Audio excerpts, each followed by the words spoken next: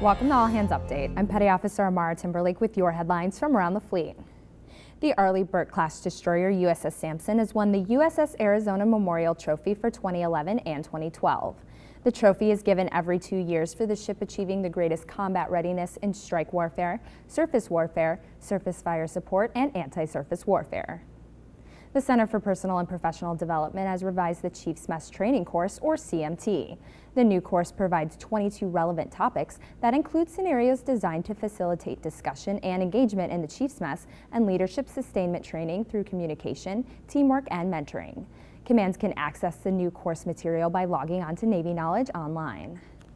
You can read more about these stories at Navy.mil. From All Hands Update, thanks for watching.